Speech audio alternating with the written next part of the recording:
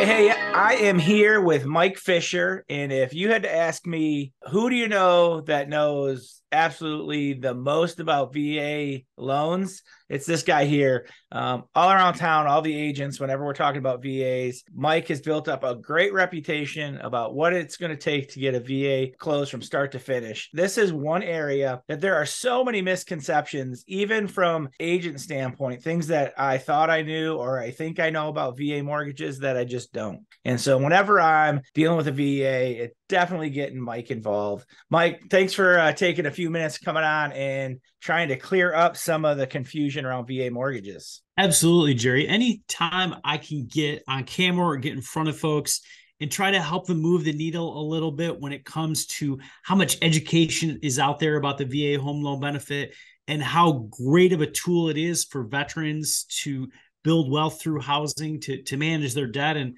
certainly to own a piece of that American dream. It's just an awesome chance to help others learn where to go to learn themselves and how to be better, and how we can all do just a few little things to help the veteran community out. So thanks again for the opportunity. I appreciate it, man. Hey, real quick, just to get started. So you and I go back 10 years now. I got my real estate license in 2013, and I was with 3DX at the time. You were the in-house lender there.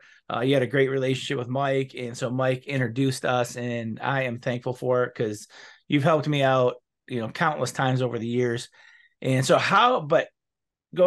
that's going back 10 years. How did you get started in the VA circuit like this, and going down the road of just figuring out everything there is about VAs and becoming an expert in this niche? Well, I think there's a misconception in the marketplace that a loan officer has to be a veteran themselves to be good at VA loans, or that veterans should only go to loan officers that are veterans because they automatically know about the VA home loan. And one of the bigger challenges with that is that the VA doesn't really have an education department. They don't have a marketing department. They don't teach active duty or veterans about their VA home loan benefit much. So certainly when veterans come out and if they decide to be real estate agents or loan officers or in some way become involved with the VA home loan, they tend to take it more to heart and tend to learn a little bit more. But at the end of the day, they really don't learn unless they sign up to do the work. And I think that's the challenge in both lending and in real estate, that a lot of people say, well, VA loan is a smaller piece of the marketplace. It's a niche. It's a smaller number of transactions. I'll handle it when I run across it. And they don't slow down and master the craft of helping a veteran with their VA home loan benefit. So I feel like it gets pushed aside a lot. And I didn't really realize this until I'd been working with someone who was a Marine, and he was out there teaching classes very similar to what I teach nowadays. And I started sitting through these classes. And in fact, I think you sat through one of them. I brought him in to teach it at the 3DX real estate office. And ultimately, he was diving into all these misconceptions. And we were like, I didn't know that. I didn't know that. Holy cow. And I saw examples where there were clients who I'd worked with who I probably should have done a VA loan with. It would have been a little better for them financially, but I had probably talked them out of it or not even realized that I could use a VA home loan. And I said, man, this is not good. Like I gotta look at myself. And when I realized how much was being missed, I said, man, I got to take this out there to the marketplace. I got to help other LOs get the message in. And at the time I was really active in social media. And I said, we're going to take this whole concept of educating and teaching the realtors. We're going to take it to loan officers, and we're going to take it to realtors, and we're going to blow it up on social media. We're going to turn it into more of a training program because there's so many misconceptions that are keeping veterans out of the marketplace. And I became involved when I realized how bad the problem was. I guess is a short answer. Okay. That makes tons of sense. And that kind of leads into what my very first question was. And that is, are veterans generally well informed about the housing benefits available to them? Well, veterans, when they come out of the military, if they're active duty or reserve status, there's usually a class at the end of their term of service, transition class, TAPS class, they call it. And that class does have a section where they talk a little bit about the home loan benefit, what the veterans might be eligible for. But if you think about it, like when you got a high school or college or trade school, whatever you get out of, and you're going through and you're doing the work at the end of the program, like the last thing you want to do is learn more stuff, right? You just kind of want to check out and be done.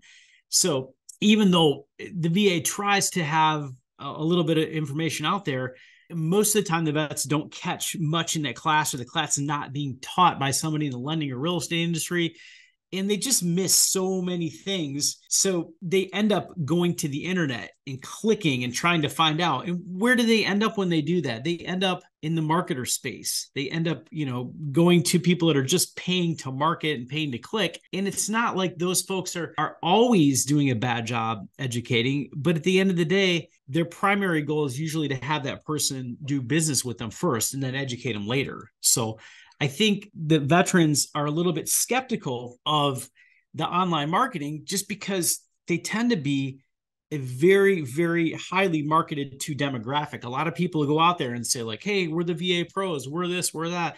Click here because we love vets. And eventually I think the vets they sniff that out and they back off a little bit. And so they end up not learning. They end up not educating themselves because they're suspicious that everybody's just trying to make money off of them. So at the end of the day, they end up getting information, I feel like, from the community and from other people. Well, the community itself is just got this huge plethora of misinformation out there. Some of it is based in fact, but some of it has just been handed down over the generations.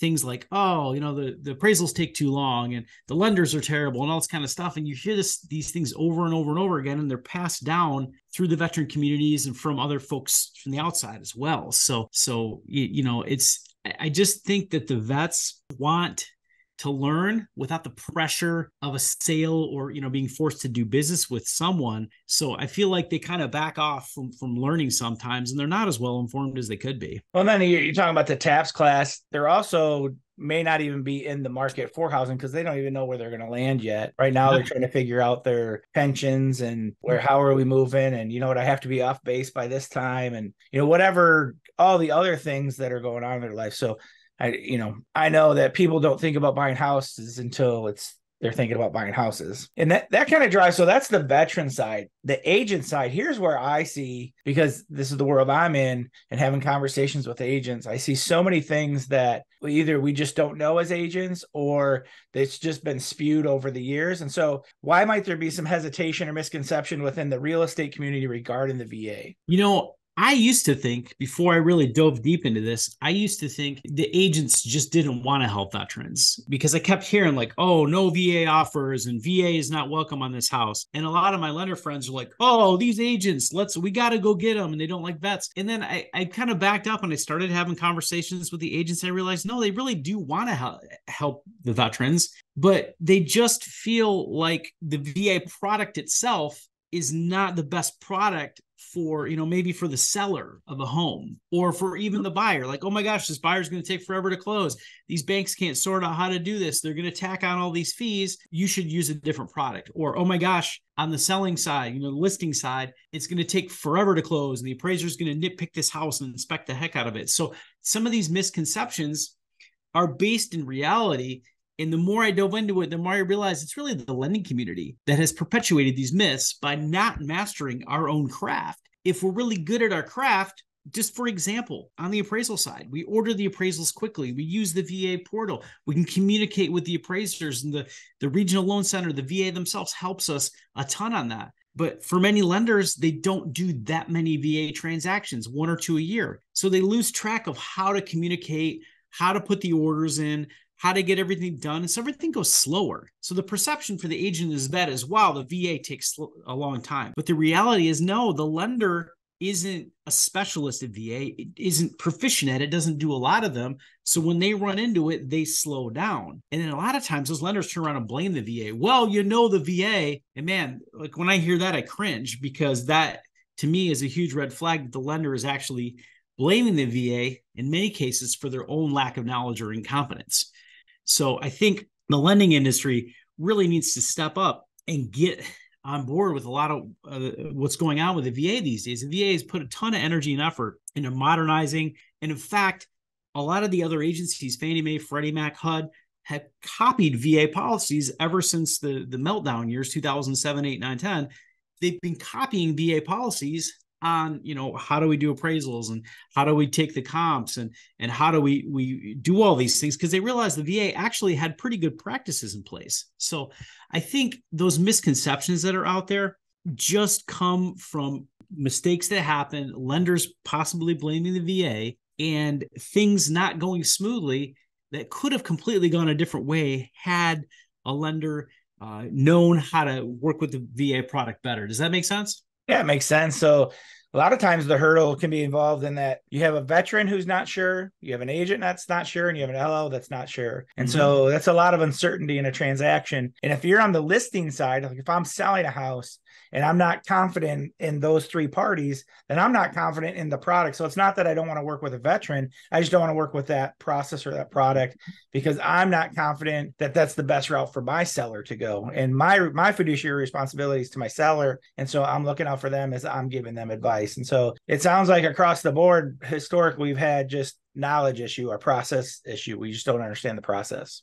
Absolutely. In one thing I find, and it's really important to bring it up, is that a lot of times veterans do go online and they click around. They end up going to lenders who use names or logos that seem to affiliate them with the VA when they're not really affiliated with the VA. And so they end up, unfortunately, at call centers. And a lot of times there's well-meaning, well-intentioned employees of these call centers that just want to, work hard like the rest of us. But a lot of the call center employees have shorter tenures, don't have as much experience, don't get as much training. They're kind of thrown right into the sales pit to sell. And unfortunately, those kind of folks don't seem to have the local knowledge and don't always have the same ownership of the transaction to make sure it stays on track. And if a veteran goes to one of those types of setup and the transaction falls apart, the agents turn around and go, I knew that VA was a bad idea. When the reality was the lender, like I was saying earlier in this conversation, was probably a little bit incompetent or maybe not on purpose. They just didn't have the proper skill level. They may have approved somebody that they shouldn't have. They may have not ordered an appraisal when they should have. They might have just drugged their feet when they shouldn't have. And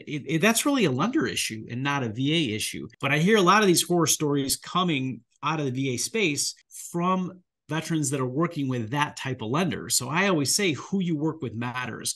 Working with someone who's, local on the streets, heavily invested in VA transactions and knows what pieces and what parts are most important and critical to analyze right up front makes a huge difference on closing smoothly and quickly. Yeah. So I just Googled, veteran mortgage and, I just see, you get like who popped up. You get like Veterans United is the first, Navy Federal. I see Rocket Mortgage. I don't know when that switched, but I know they used to not do VA. So that must be relatively new, or at least when I got in the business, they didn't do VAs. And so all those are just large marketing companies. I mean, that's kind of where they drive. Is Veterans United affiliated to veterans, or is that just... If you look them up, their company name is actually a marketing name. They're a marketing company. Okay. DBA of a marketing company. Yeah. So they're certainly not affiliated with the VA or associated with the VA. They do a large number of VA transactions every year. They're in the top 1 or 2 or 3 spots almost every single year. They do a fair amount of education. Their website's pretty robust. The challenge I find with Veterans United is what I mentioned earlier. A lot of times they're bringing in younger loan officers, and being young doesn't have anything to do with it, but maybe not as tenured, maybe not as experienced. And a lot of times I see veterans put out there with pre-approvals where they don't have certificates of eligibility in place. They haven't been properly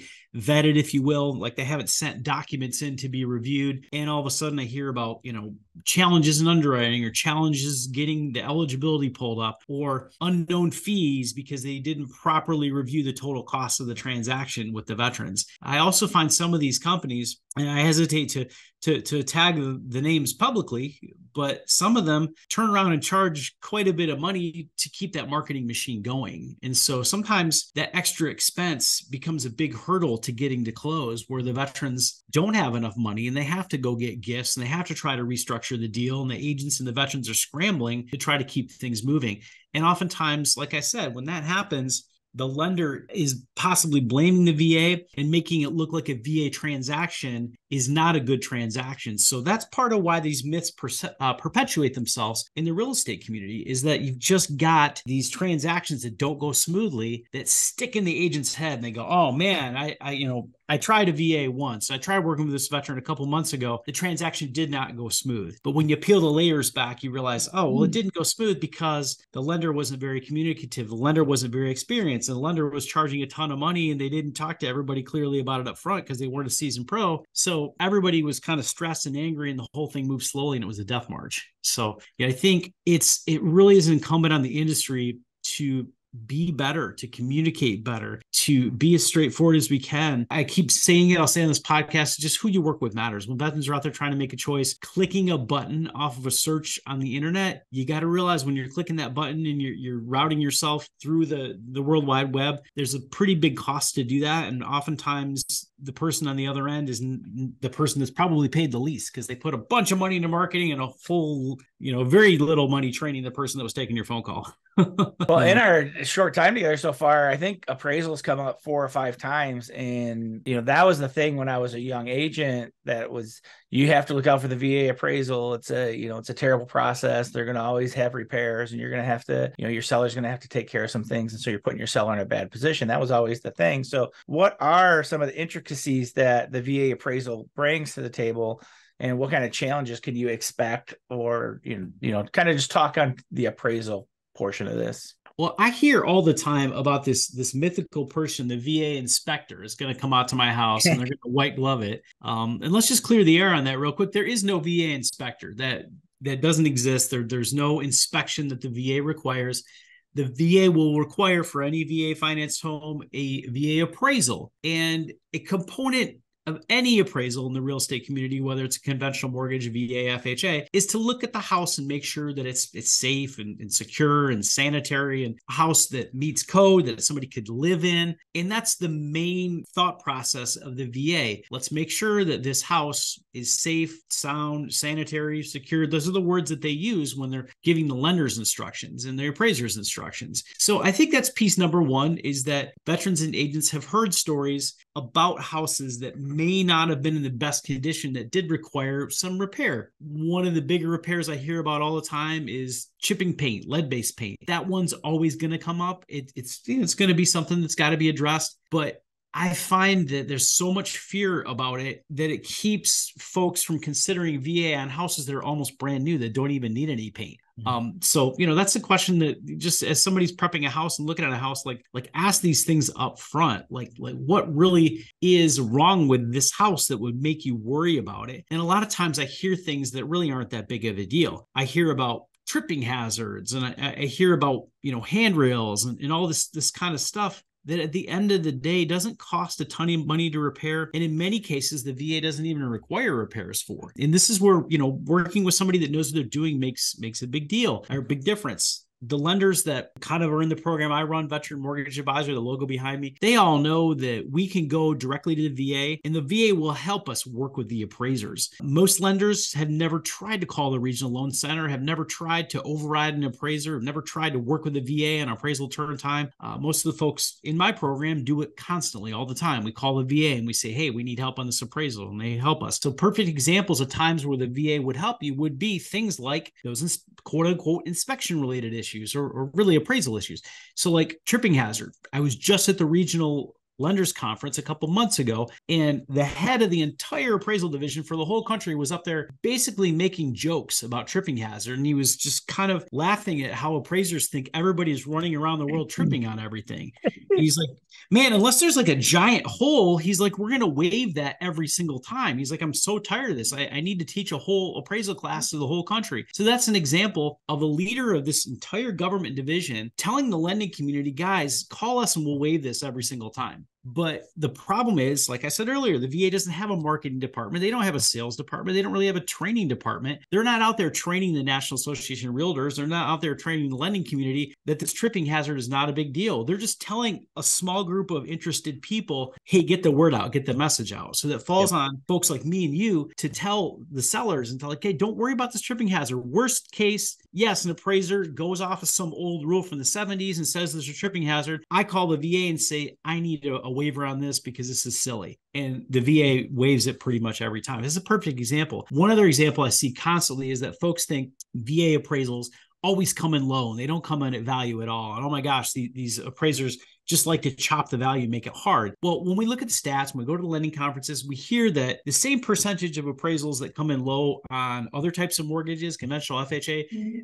are the same exact percentages that come back on VA. Like conventional appraisals came back at value 87% of the time. VA came back at 87%. Usually they're almost right in line. Sometimes the VA is a little bit ahead. Last year, the VA came back a little bit better than conventional. But either way, it's more of an appraisal issue than a VA issue. And what I like is that the VA gives us extra tools. Like I said, we can work with the VA to help get value if the appraiser is way off. We can override the appraiser and we can ask the VA to help us. And we call that a reconsideration of value. And we say, like, look, VA, we don't think this appraiser is right. Here's our data. Will you just kind of look at this and pull the appraiser out of the loop? It's one of the only loan programs that allows you to do that. Most lenders don't even know how to do it. When I talk to the VA, they tell me like, hey, Mike, man, we created this process to help lenders and appraisers kind of come to terms on appraised value, but nobody uses it. Out of every 200 appraisals that come in low, only one gets submitted to us for reconsideration of value. And our turn time is like 3 to 4 days. Why is that? It's lack of knowledge. Who you work with matters. Working with a lender that knows these things, that knows how to work the VA is super, super, super important, especially in the appraisal space.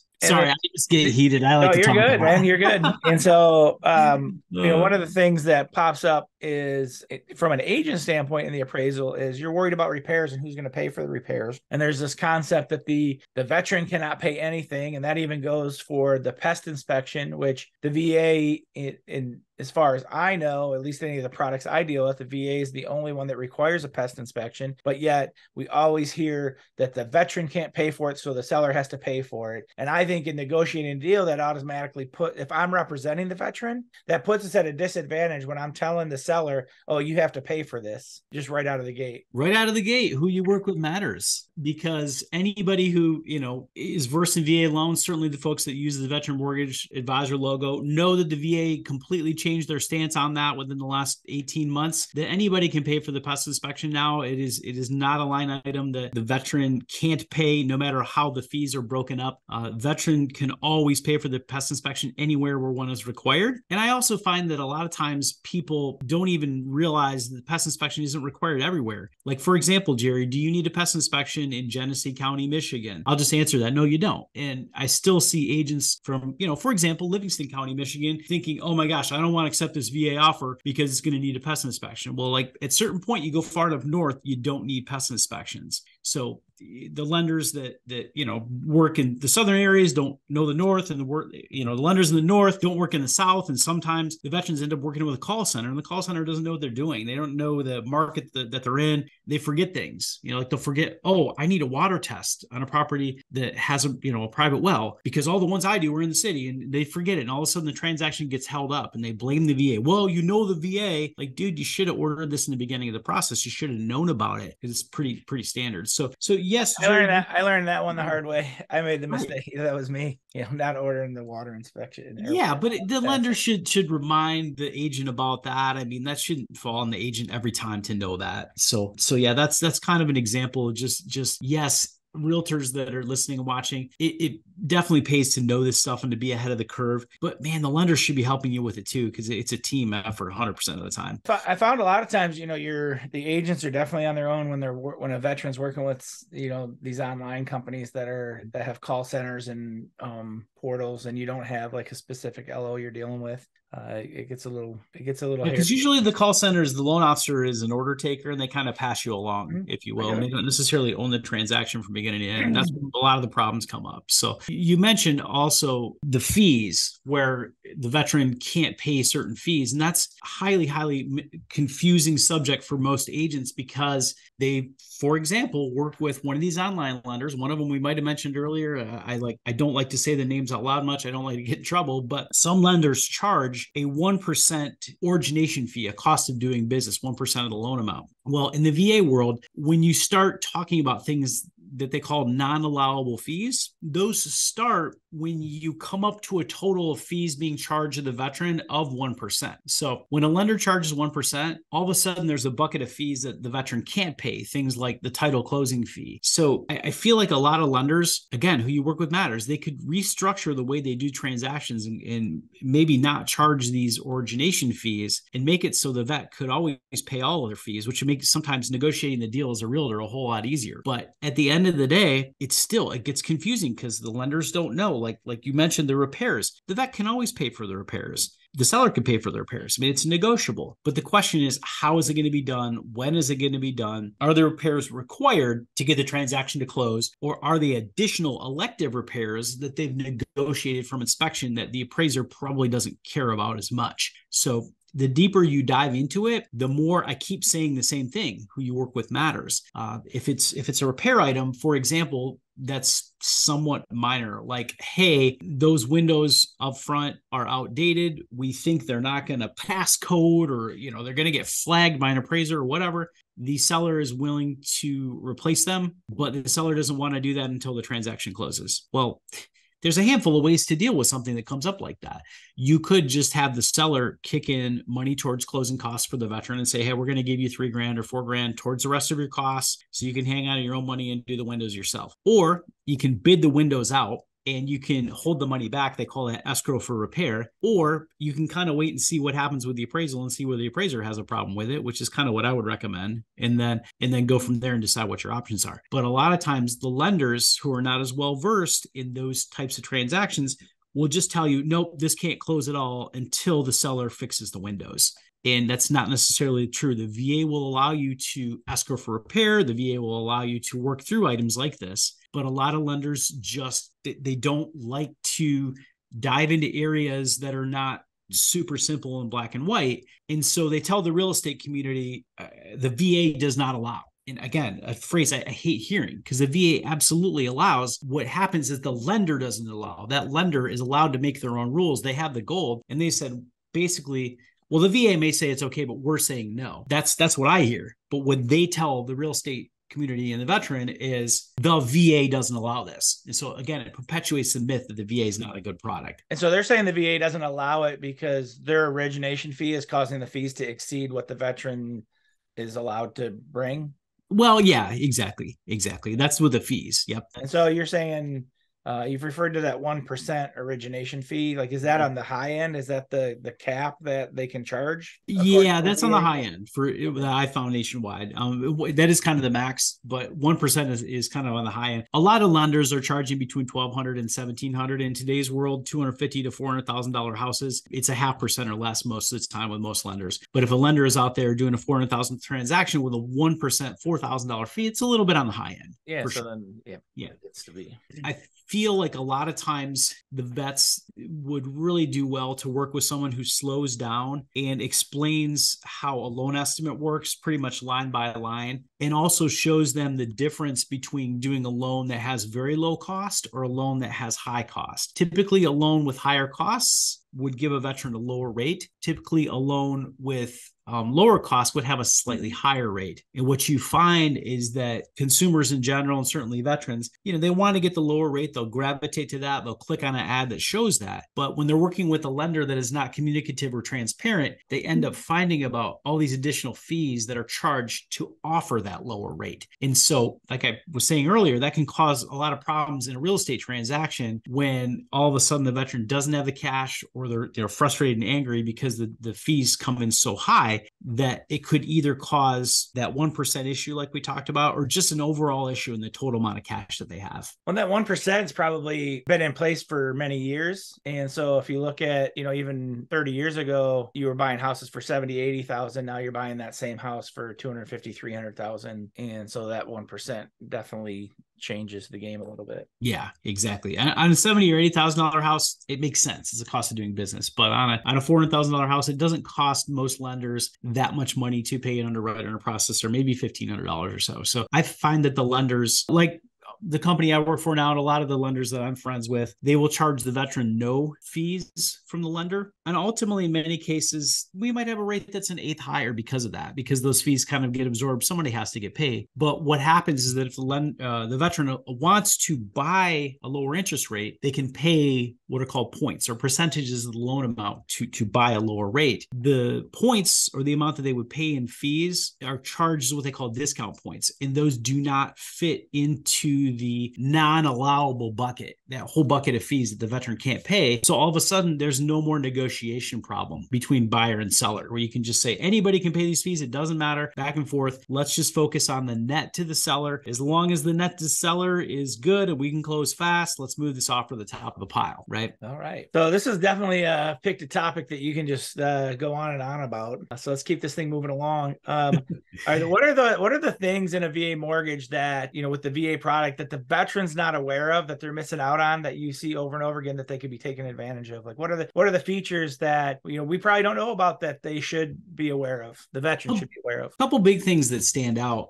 Number one, that the VA loan can be used more than once, at a time. I oftentimes hear veterans that just have been given the wrong information. They think, oh, I used my VA loan once in the past, I can never use it again. Or, I already have a house with the VA loan on it. I'm turning that into a rental. I can't use my VA again. And that's just not true. We could probably spend 15 minutes explaining why it's not true. But at the end of the day, the VA allows veterans that have enough entitlement to use all of that entitlement. And sometimes it can go across one or two, or I've even seen veterans have up to 3 houses with VA home loans on them. Now, also, I feel like a lot of veterans are talked into different loan products, and they don't realize that, for example, when they use their VA home loan, that really sets them up much better in the future for a refinance. The VA has a loan that they call the Interest Rate Refinance Reduction Loan, the IRRL, which is one of the easiest refinance loans in America. Very rarely do you need an appraisal or employment verification or anything to do the loan. It's just simply, hey, here's a lower rate, here's reduced fees because it's such an easy loan. And the VA even protects the vet. They say, like, the lender can't give this to you unless we're saving you at least 0.5%. Here's some paperwork, sign and close. Well, a lot of times I hear veterans being talked into using a conventional loan. They say, well, you can just refi to a VA loan later. Well, the vet doesn't know that it's much more expensive, that it's going to be much more cumbersome to go from a conventional to a VA than it would be just from VA to VA. So I feel like that benefit of the simple refinance in the future when the market drops isn't talked about enough, and is one of the things that vets really should know when they're deciding whether they should use VA or a different loan product up front. I got 2 questions that kind of popped up out of that. So if you're talking, they can refinance into this less expensive option. So right now, the big story, or everybody's saying, purchase the house now and refinance later, because, and there's a good concept for this, where right now our rates are a little bit higher. I think last week they were 8 1/8, and I could be off by 0.5 point in that. But, most of the industry believes that the rate's going to eventually come back down. And so they're saying purchase now and refinance later. And the reason for that is right now we have a shortage of inventory, but if those rates drop down to 5.5%, we're going to have even more buyers flood the market. And so right now is feasibly a time that's a little bit easier to purchase a house than it will be if the rates drop. So when you're talking about purchasing a house with VA and refinancing, is that a great example of how that could be used? Absolutely. Yeah. It's, if the veteran uses that VA loan up front, that refi is not that difficult. And, like I said, the example of no employment verification, like sometimes folks worry, oh, I'm not sure if I'm going to refi because I was going to become self-employed. I was going to start my own business, and I was trying to buy this house before I did that. Well, that's a perfect example where the VA isn't going to care as much about the income verification on the refinance. Another great example, folks always tell me about, this real estate crash and how maybe it's going to happen again. And that's a whole nother podcast and why I don't necessarily believe them, but let's just say that they're right. Let's say that they're right and rates go down. Well, there's no appraisal. So even if the house is slightly upside down, you can still refinance. If you do a conventional mortgage or an FHA mortgage, most of the time you need an appraisal. So if you need an appraisal and the house is upside down, refinancing is a lot harder unless they come up with a government program. So that being in that VA product sets that veteran up for every opportunity to save when the rates go down. So I think it is really important to look at it from that perspective. The other thing that I see a lot of agents telling veterans, and I really feel like they don't understand the math. They tell the vets, oh, conventional to get your offer accepted, and then you can use VA later. But the part that they're missing is that if that veteran goes conventional and then they go to VA, maybe they qualify, maybe that's not a big deal, maybe the house appraises, but unless the veteran is exempt from the VA funding fee, when they go to use that VA loan, in many cases, they're going to pay the VA cash out funding fee, which is like over 3%. It's a big number. So when the vets start looking at the numbers, they go, dude, I'm not going to refinance because it's going to cost me like $20,000. It's super expensive versus that interest rate reduction loan refinance I was just telling you about, where the VA funding fee is only 0.5%. So the math is completely imbalanced there if you're refinancing from like a conventional loan to a VA versus a VA to a VA. That's the part that doesn't get talked about in the real estate communities. So sometimes I feel like lenders and realtors aren't setting the vet up for refinance success in the future because they're having them use a different product. And they'll say like, oh no, we have to use conventional, even though you're putting less down. Don't worry about that PMI. You can refinance it later. And like next thing you know, the vet's like, oh my gosh, all these fees are here. Oh, and the VA told me I had to wait at least 6 months. I can't refinance in 2 months. I mean, like all these things that come up when you're trying to use a VA loan that just folks don't know about.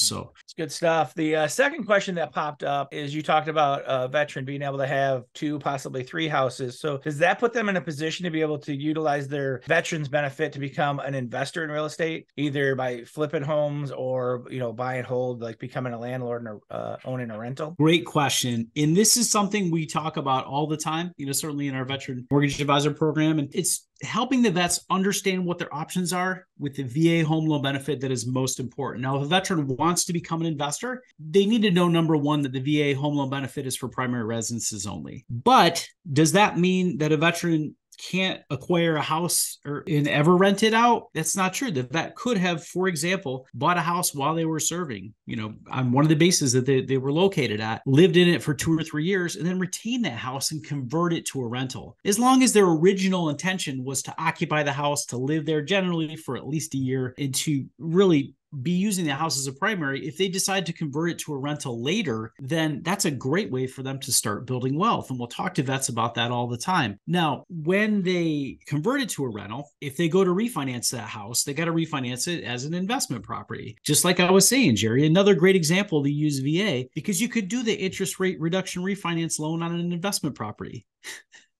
Go figure. You can't, if you go back and use a conventional product and you're trying to refinance into an investment product, the pricing is drastically different. So again, the math doesn't quite line up. So that's piece one, is letting the veterans know as far upstream as possible, even on their first house, that they can potentially convert it to a rental. The other piece is letting them know that a veteran can actually buy a 2-unit, a 3-unit, or a 4-unit as long as they're occupying one of the units as their primary residence. So they could potentially be getting rental income from the other units and using those as investment income as long as they are purchasing as a primary. Now, the last piece that goes along with that is understanding that the VA isn't quite set up for folks to become landlords and to become, investment moguls, because what they'll do is they'll say, well, you could buy that first house and then you could refinance that out of VA. We'll restore your entitlement. We'll let you use it again, and we'll let you buy even more house, but you can only do it one time. They call it one-time restoration.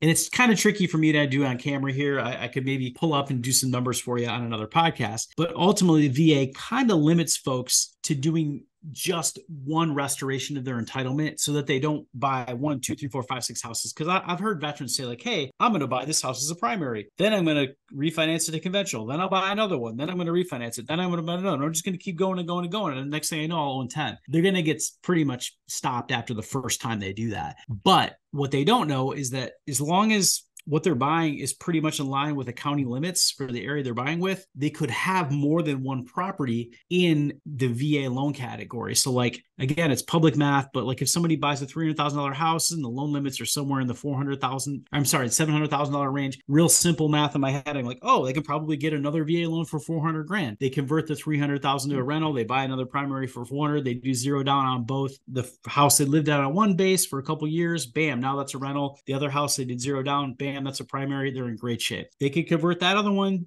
to a rental, and they could go use a conventional loan and just keep going. So yes, absolutely, veteran can prepare and plan, but they got to work with somebody that knows how the entitlement works. And they got to be really, really straight and clear with the occupancy. Like it's going to be a primary residence. Yeah, a couple things come up. Either you have somebody that's in the service still buying a house by where they live, purchase that house in a VA, and then that becomes a rental after they leave. Because if you're purchasing by a base, there's plenty of people to rent to eventually. So you're falling into that house hack category that we investors always refer to as. Yep. Plus all those renters, they have housing from the military. They have basic allowance housing. Like that housing money's coming in. Great renters. Perfect.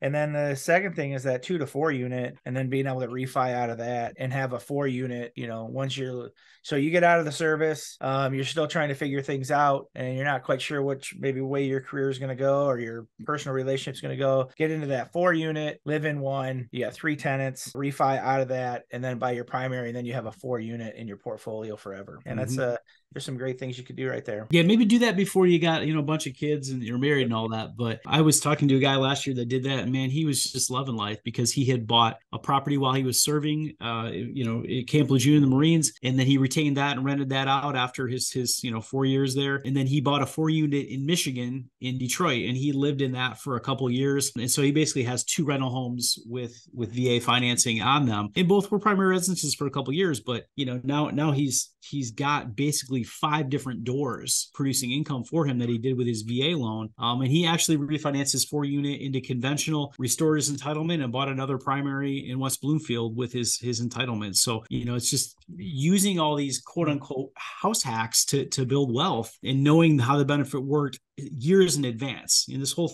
thing for this particular gentleman was over the course of 6, 7, 8 years. But because he knew how the benefit worked, because someone slowed down and explained it to him, he was able to plan ahead, not necessarily put a ton of money down on these houses and waste all of his assets, but to kind of retain them and use those for his other business ventures and to let the equity and the renters paying a mortgage work for him. It's just a fantastic way to use the VA home loan benefit. Man, we could talk a long time about this stuff. Seems like there's always little rabbit holes that I want to go down to, but we're going to bring this home, wrap it up. So for a veteran eager to jump into the process, where do they need to start in securing a VA loan? Number one, any veteran that's looking to get ready to buy should get a copy of their certificate of eligibility. Make sure they got that. Make sure that they know that part's taken care of. Generally, if a veteran was discharged honorably and they served active duty in the last few years, let's just say 10 years, it's going to be really easy for a good lender to pull that out for them quickly. We have an automated system. Most of the time we can pull it just with birth date and social and a few bits of info. Once you have that,